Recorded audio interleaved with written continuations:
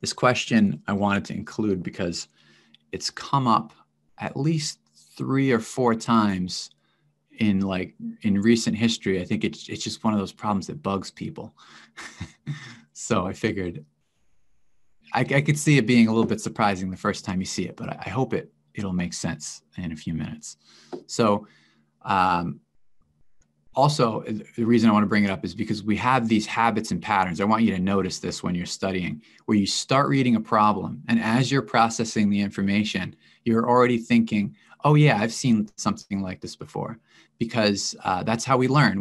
We're good at matching patterns, and we don't want to recreate the wheel. So we've seen something before, we're going to do what we know, we're going to get to the answer.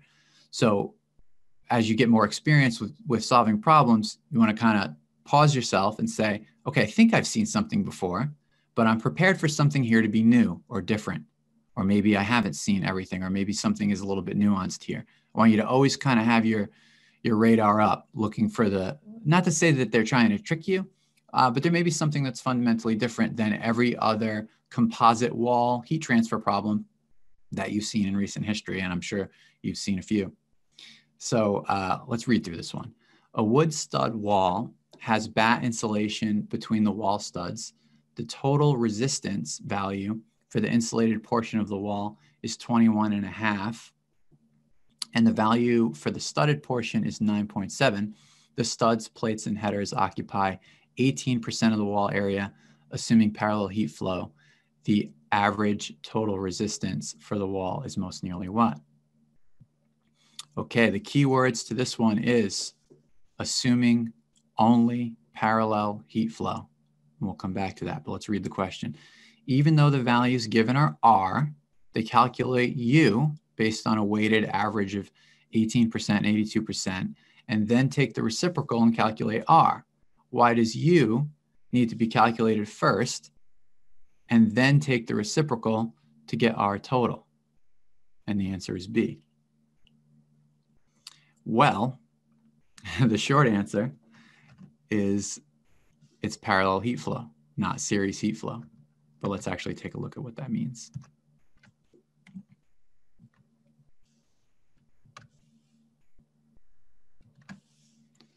So we're very used to seeing these side sections of the wall, right? Where you have I don't know, you got some bricks, and then you got some insulation, and then you've got some sheetrock, and the heat is going to pass through those 3 layers, A, B, and C, and we can represent that as, and then you have a film coefficient on the outside, and the long and short of it is you can represent that as a bunch of series resistances, which can be directly added.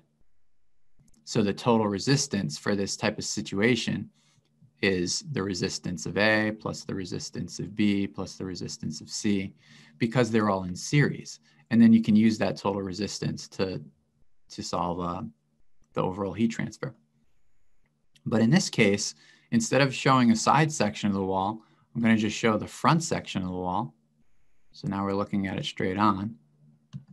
And we have these studs along the way.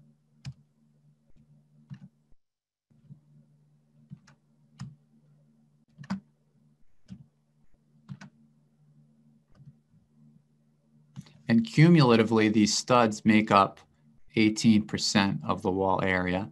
And then the insulation is the space between that makes up the balance, which is 82% of the wall area. And we know the resistance values for the studs, and we know the resistance value for the insulated area. But we cannot add them linearly. Why is that? Well, the heat doesn't go through them in order from A to B to C. It goes through one or the other. The heat can go through the studs, or it can go through the insulated area. Now you might say, well, there's a lot more insulated area, so it's more likely to go through that, but that area is insulated, which is why we build walls the way we do. The studs is a lot smaller area, but maybe it's easier to get through. I mean, wood is a pretty good insulating material, but maybe they're metal studs. I don't know. I didn't even look at the values. I just kind of want to talk principles here. So the spirit of that is we cannot add the resistances in series. What we can say let's model it. So we modeled this as resistances in series. Now we would model it a little differently.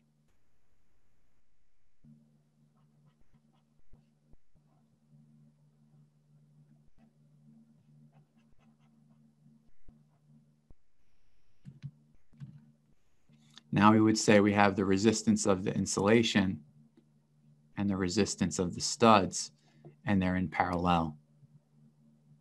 So how do we add resistances in parallel?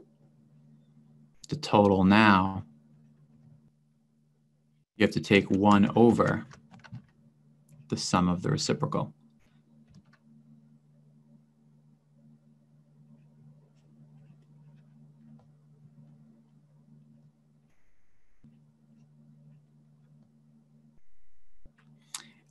And I guess the thing about that is the units have to work out. So if you just did 1 over and added them, you would have units, you'd have inverse units to what you need. So in order for the final result to have resistance units, these are going to be reciprocal and then reciprocal again. So they're going to end up in the numerator and you're going to get the right kind of units. Another way to think about it, which I think is equally valid and potentially more intuitive, is to think about the corresponding coefficient of heat transfer for each of these resistances. We often talk about, like, the whole goal of this, or what we do with the composite walls, we work toward having this total resistance. And when we finally get it, we say, okay, then the overall heat transfer coefficient, U, is 1 over the total resistance. And that's absolutely true. And that'll still be true here if we calculate the total resistance this way. But what I'm offering as just another way to think about it is, hey, why don't we think about these as heat transfer coefficients, not overall, but individually? Why not define U overall, sorry, not overall, U for the insulation only as being the reciprocal of 1 over the resistance for the insulation. That's certainly true, right? And then there could be a heat transfer coefficient for the studs, which would be the reciprocal of the resistance for the studs. And then these would have units of that the coefficient of heat transfer normally has. And then we can add them linearly. Then we can add them directly. Because in the same manner that resistances add in series, this is a resistance to heat flow. This is how you can think of it as it encourages heat flow. It's a capacity to transmit heat. And when you have two things going on in parallel, you're offering additional paths, so they help each other. So that's why these can be added linearly. So U overall could be said to be U for the insulation plus U for the studs. Now, neither is better than the other. They both lead to the same result. They're mathematically equivalent. I just kind of like thinking about it that way, because thinking about things in parallel and having to do a lot of reciprocals is like, are you going to memorize this formula? Maybe you will. And if you're comfortable with electrical, like you've done a lot of that stuff in the background, then you might look at this and say, oh yeah, resistors in parallel, resistors in series, it all kind of connects back. But for me, I like to remember resistances in series add linearly, and the heat transfer coefficient is going to add linearly when it's in parallel. So hopefully that doesn't add confusion and just kind of gives you another way to think about it. I try to hit things from different angles, and sometimes that makes it messier before it makes it better.